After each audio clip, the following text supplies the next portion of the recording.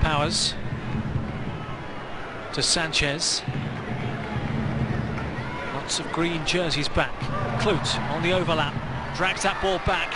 Burgundy bodies in there, Powers looking for it. Deshorn Brown, far post. Oh, and he's got one back. The Rapids have one back before the break. Deshorn Brown is in double figures for his second successive Major League Soccer season. 43 minutes gone, the Rapids on the score sheet. The Sounders still leading though, but it's 3-1 now.